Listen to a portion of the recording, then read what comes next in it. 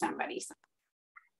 Okay, so as you mentioned, it is a lot to take, to digest, but I think if you, follow the format and recognize, like every other day you'll have something to submit, but as I indicated in the, I think it was in the orientation module of what to expect in terms of time commitment, the major things will be the homework assignment. So let me just jump in first to show you again, I post all the announcements here. So, make sure you keep up to date with all the announcements. And you should, as students, receive a notification. If you set up your notifications that way, the announcements will be sent to you by email. And then here I keep the 3 most recent announcements for students to review. And this homepage is going to be stagnant. It won't change. So this is how it'll always look when you log in. Down here, you'll notice weekly modules, and I have, each week I wrote twice, a week 1 orientation, week 1 chapter 1, because I basically split it into Sunday through Wednesday, and then Thursday to Saturday. So that's why you see links for week 1 twice, and also for all the other weeks, because we're doing 2 full chapters or 2 content areas per week. And again, as I started, it is a lot, but I think once you get into the rhythm of things, then, you'll just know what to expect and how to schedule your time. So the week 1 orientation, every module begins with a brief introduction and objectives. And I'm actually going to jump over to student view, because that's important to show the requirements that are set up in terms of being able to move from one module to the next. So let me go back to the week 1. And again, it's going to start, these are the things that we are hoping to cover, that by the end, you'll have a understanding of this material. And I just noticed this is an overflow from last semester, so I'll take that out. And then I have a little list of things that are due. And so it's kind of boom, boom, boom, Monday, Tuesday, Wednesday. But the orientation assignments are pretty easy and straightforward. It's just kind of the orientation of getting situated and acclimated to the course. And I have some resources for students who may feel like it's been a while maybe since they've done any math, or they just feel maybe a little bit of anxiety. And so these videos that I've selected are great preparation for the type of calculations that we'll do in this class. So this class meets the mathematics and reasoning requirement for transfer. We use math. It's not technically a math class, but we do use math as a vehicle to understand statistics. So once we calculate something, the most important thing is be able to interpret the value that we are focusing on. So this is all probably standard from other online courses that most students have taken. It kind of goes over the requirements in terms of what's needed in terms of technology. And then I've indicated the course poly straight from the syllabus. So I've just taken the information from the syllabus for students to kind of review here within Canvas. And late work, I do accept late work. It's not in a fast track, it's not a good idea to fall behind, but life happens. And so I always accept late work, but there is a 10% penalty unless, extraordinary circumstances warrant that, late penalty be omitted from your final grade. But I don't want that to stress students out. I really just want them to focus on doing the work. Even if you submitted a day late, that's better than not submitting at all, because the work is cumulative. As you build skills in each chapter, you're going to need those skills as we progress through the term.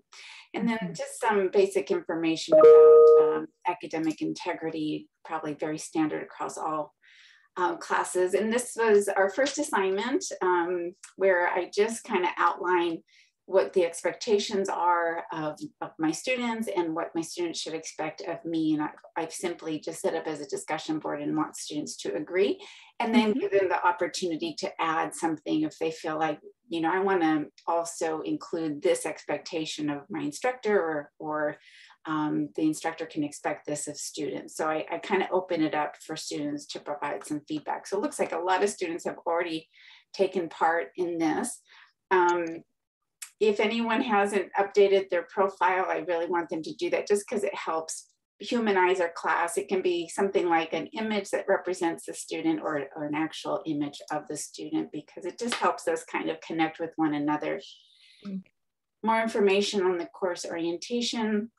And then time commitment. Here is where I kind of placed an example of what a 1 week would look like. And it does seem very daunting, very overwhelming with a lot of work. But as I indicated here, the major assignments will be due on Wednesday and Saturdays. And those are the chapter homework assignments. The other assignments, when it says play pause it activity, it'll be the presentation of a crash course video, and then I ask students a couple questions and ask them to dialogue with each other. And then at the end to answer a basic question like, was this helpful in understanding the course objective? So it's not like a huge assignment. It's really just making sure that you're viewing the videos to, to get the content in a visual format. So those activities, even though it seems like it's a lot, it's more of a time commitment to watch the video and then answer the 2 activity questions. So not a big assignment, but here the homework assignment is due on Wednesday and Saturday. If it was a 16-week, it would only be due on Saturday, but since we have to consolidate everything, and then I'll talk a little bit more about those assignments in just a second. I'm going to switch over just to modules to show you what's been happening as I've gone through these pages. Notice over here a little green check mark. And that means that I have successfully viewed or nexted through each of those pages. So you have to get a green check on every page in the module to be able to open the next module. Oh, okay. Yeah, so it'll show in this gray. See how I can't click anything in chapter 1 yet? That's because I haven't obtained green check marks in these just yet. So this is kind of nice because if you have to step away and you want to recall where you left off, when you open the modules, you can see, oh, I left off on this page. I'm going to start there and continue nexting through each of the module pages and go over and read the content, watch the videos, and make my way through to the end of the module. So again, just a reminder that you have to get those check marks before you can progress to subsequent modules. And here I have a Q&A. So whenever students have questions, general questions, maybe about a due date, as I have mentioned, this is a brand new course and we're bound to have some problems along the way. So here's a great place for students to say, I had trouble opening the play pause it, or I didn't receive credit for all of the questions, and whatever it may be. I'm not even sure what may go wrong, but this is a good place to kind of post those things because other students will say, I had the same issue. And then that'll give me some feedback to make some adjustments to ensure that all of those issues are resolved. And then I've just included a student lounge. In a face-to-face setting, you might talk to students before class, during a break, after class, and it just kind of allows students to connect with one another.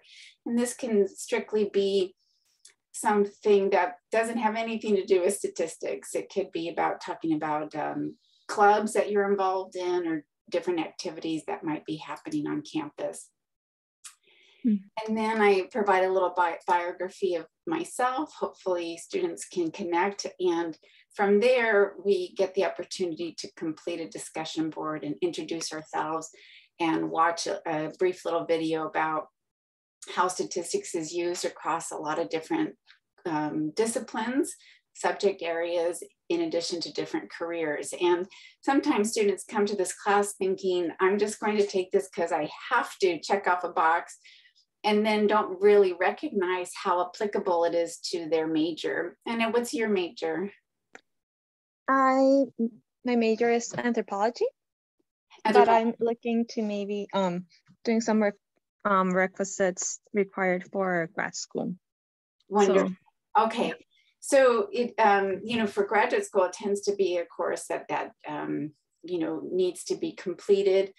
But we find that in a lot of disciplines and career fields that we use a lot of statistics. I was looking at the discussion board and students who are pursuing criminal justice and how statistics is used in that field, or if someone is in social work and human development, how we use statistics to kind of understand social policy. So it's a good opportunity for students to recognize that we're not just checking a box because we have to take the class, but to really see how it applies to our, you know, the careers that we aspire to obtain later after we earn our degree. So just to point out, any video that I do include has a transcript, so students can read along, which sometimes helps digest the material. Instead of just listening to it, you can read along, and that also helps retain information. So let me move through. Got a lot of activity going on in the discussion board, which is wonderful. And then this, I've already had some students indicate that they've had problems with this getting to know you survey. It's a Google form, and some students weren't able to see this portion of it. And for the most part, the biggest issue or reason for that is because they were not logged into their MySWC Gmail account. So because I'm recording this, this applies to everybody. If you do not see anything below this bracket, it's probably because you need to switch accounts. Sometimes if I'm logged into my personal Gmail, I'm not able to access Google Forms that are connected to my Southwestern College Gmail. So it might be as simple as switching over accounts to then be able to view this. And then I've asked students, once you submit this survey, you'll get a little response that says your answers have been submitted, and I just want students to take a screenshot and submit it as an embedded image. And I've given instructions on how to do all of that here. So with every assignment, I tend to provide resources, links directly to how to do something so that you're not searching around in the orientation to find instructions, how to do technical things in the course. And then at the end of every module, we have a summary of things that we accomplished and what we learned. And then I always provide students links directly to the Q&A if they have some questions, and to the student lounge if they want to connect with their fellow students. So let me go back to the modules page and show that now I've earned a green check mark on all of these pages. And as you can see now, I have access to this next module. And so all of these dots indicate that I haven't viewed any of the pages, and that's why I'm unable to access anything in chapter 2. So just again, the course is set up with requirements within the module and prerequisites for each. So all of this needs to be completed before we can move on. Okay. And then this is, I'll quickly go through one content module, and I've broken the course into 4 units. And so the fundamentals of statistics are covered in chapters 1 through 3. And so if we begin here, we see an overview of what those 3 chapters include. So these are the unit objectives overall across three chapters. What is it that we're going to focus on? And then I have links to all 3, but again, these won't be accessible until I complete the content in chapter 1. And if I move through to the first page of chapter 1, again, it's broken down now by chapter 1. These are the specific things that we're going to focus on. And then these are activities. So again, the play posits are crash course videos, and then 2 answers per activity that need to be addressed. And then I'd like to go over this discussion board, which is optional, and note that what the homework assignment looks like. So I'm going to quickly go through. So this is what the play posit. Have you had a chance to do any of the play posits? No, I'm actually going over the one that the getting to know you. I'm Great. trying to see if it can appear because I also see it's not loading for me. Oh, okay. So once I go through them, maybe we can troubleshoot together. I'll stop recording and then we can troubleshoot together. Thank you. So this is what a PlayPosit looks like, and I've tried to put very explicit instructions because it probably will be a new activity for many students. So I try to walk through it from a student perspective and give as much detailed information as possible. And you'll hit the play button, then it'll walk you through where you need to submit a response, and then where you submit your work, and then I'll have to go in there and manually grade because the last question is an open-ended question where I pose something for you to think about, and then you respond in text, and I have to go and read that and provide feedback. So that's what the PlayPosits look like. And then, as mentioned, the whole entire text is embedded into the course. So we don't have to buy a textbook. So it saves students a lot of money. We're moving from a book that cost nearly $100, e-version, and was about $45 or $50. And so now this text is completely free and accessible from day one. So students don't get behind because they were waiting to buy the book. But it also requires, reading from a screen, which some like, some don't like, but the benefit of saving money, I think, outweighs that downside of having to read the text on the screen. These text boxes are usually where I pull out definitions. So when you're taking notes, it's always a good idea to focus on those definitions that I highlight in a text box. And if we continue to move through, whenever a video is presented, students are required to watch it and take notes accordingly. And normally, if I present a video, I'll indicate what I'd like you to focus on, most likely because it's probably going to be covered in the homework. So again, here we have a definition and then a video that includes the closed captioning if students want to read along. And on this page, I'd like to highlight that I use tabs a lot. So the tendency may be once you get through this page to hit the next, but I want students to make sure that if you see tab pages that you read all the content on each page. Normally it's set aside for examples. So if I present information and then I'll say, here are some examples of things that we've just discussed. And on this page, it's specific to the difference between independent and dependent variables. And here I've included video links to videos that students can watch to kind of help comprehend the material that's presented on this page. And similarly, again, this is a tabbed page where I present the difference between qualitative and quantitative data, as well as discrete and continuous variables. So I tend to present information in text, but also in video, where then students who like and benefit from a visual presentation, they can see it all like in text and then also in a visual format that helps them better understand the material.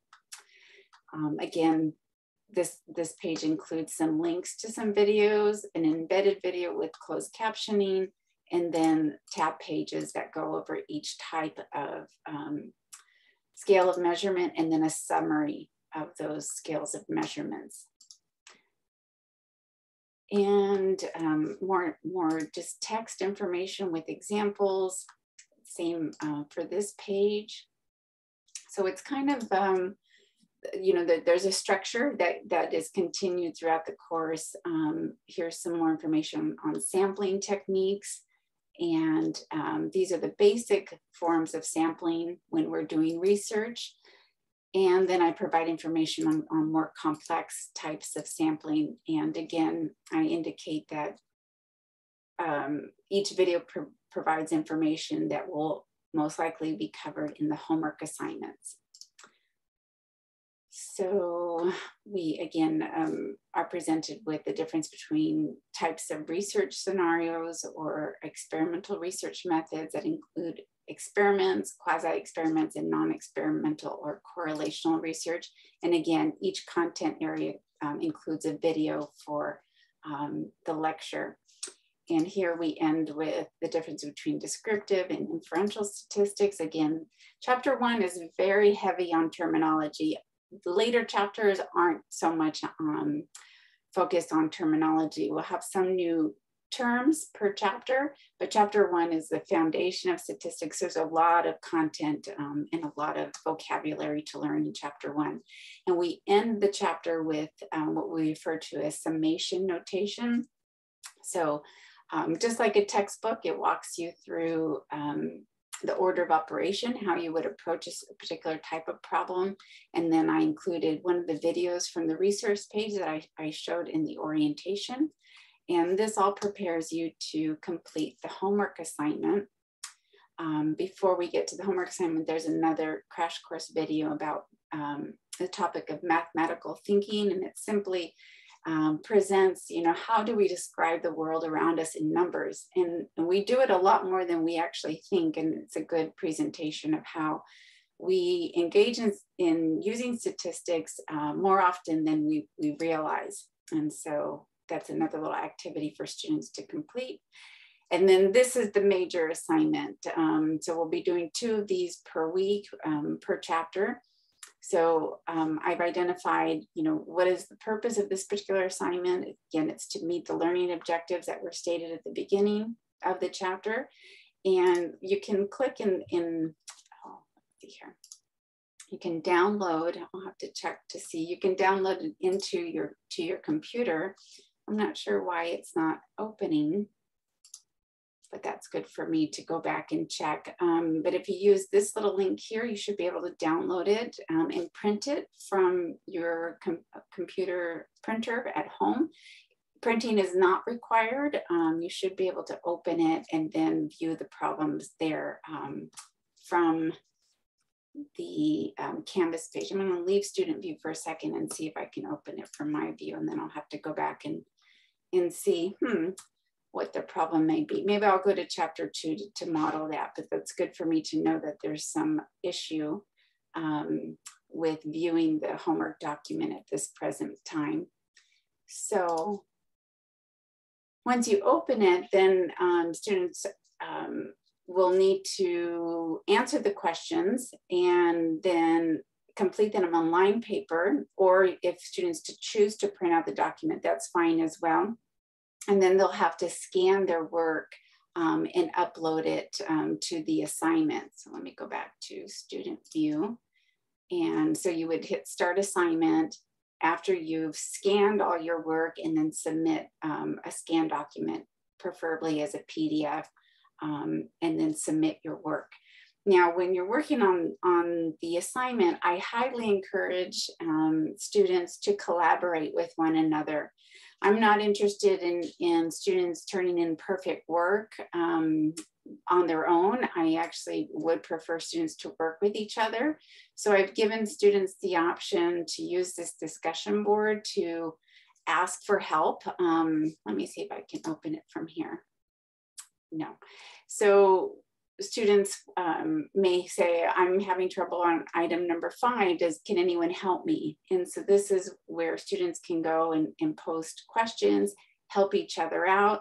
And once that help has occurred, or that collaboration has occurred, then students can go back and submit their assignment. Each student has to submit their own assignment, but it's okay to work with each other to complete it. So again, even though it seems like there's a lot of work to do, I do encourage the collaboration between students to help each other, because I firmly believe that when you help each other, you are actually learning the material better. So hopefully that that makes the assignment seem a little less time consuming, but also intimidating, where you have to do them on your own. It's better if you do them in conjunction with your fellow students. So I will go back and see what's going on with those documents. And then at the end of every module, we have a kind of a summation of the things that we completed in addition to what we learned. And normally I'll provide some optional resources. Psych majors have to take this, the lab portion of Psych 270. For social majors, it's optional, and for other majors as well, it may be optional to take the 271.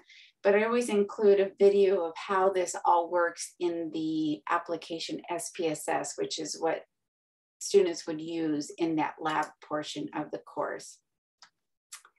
And I'm going to go to the modules and then show you that now I have access to, because I've gone through all the pages, all my check marks, and now I'm able to open module 2, or excuse me, chapter 2. And let me just go to this homework and see if I'm having the same problem with the document.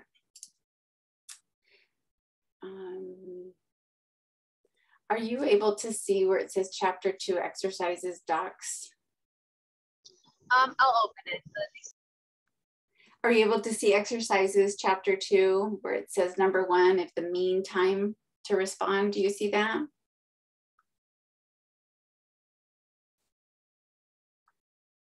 I'm not sure if it shows on the shared, but this document did open, so it may just be a link to chapter 1 that's missing, but I just was hoping to get confirmation that you're able to see the exercise open. I'll try. I'm just trying to open this. Oh, you don't have to open it, but right now on your screen, do you see 2E, Introduction to Statistics at the top?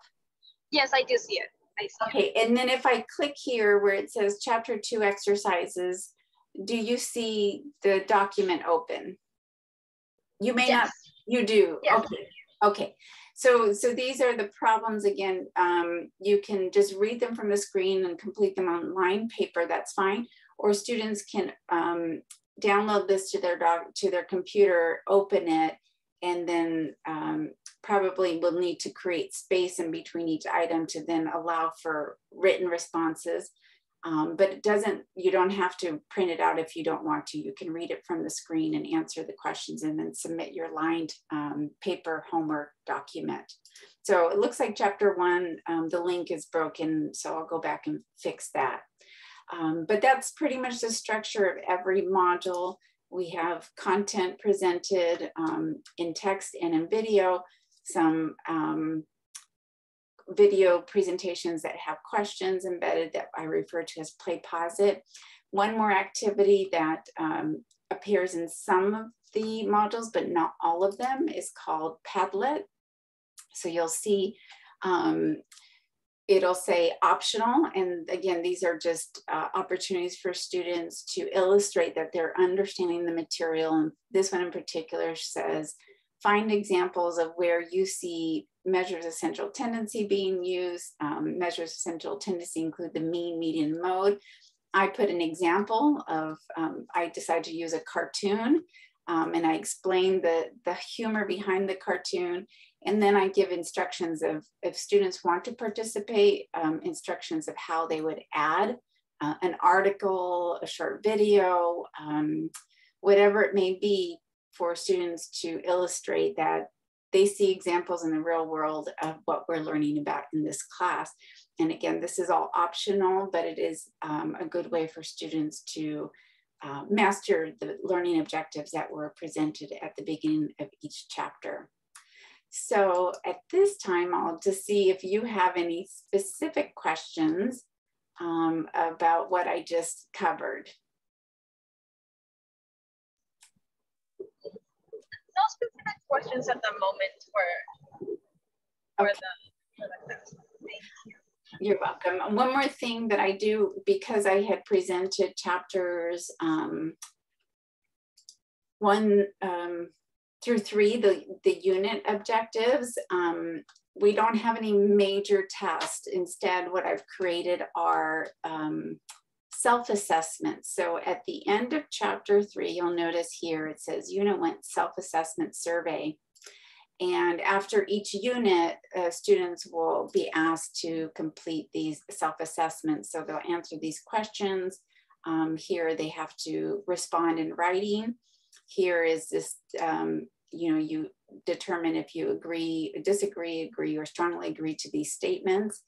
And these are considered the test for each unit. So I don't have timed exams or timed quizzes. It's really just working on the homework, working in collaboration with other students on the homework. And then at the end of every unit, you have a self-assessment. So there's unit 1 after chapters 1 through 3. And then unit 2 covers chapters 4 through 6. So here's unit 2 self-assessment.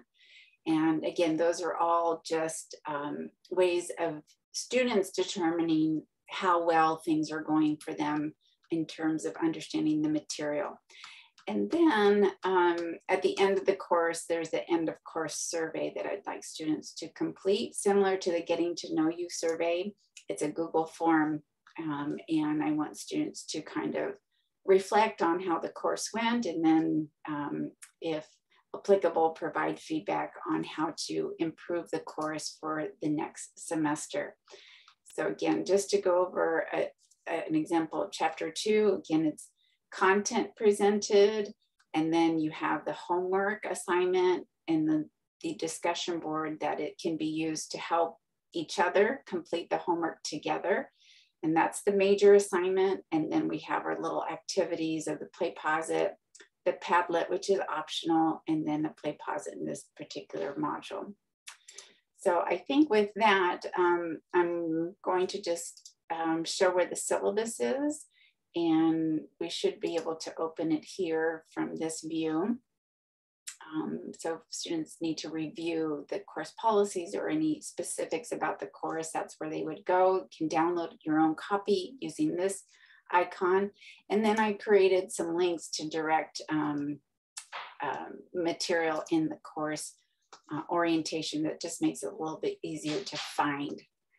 And with that, I think I'll stop sharing, and I'll stop recording so I can post this.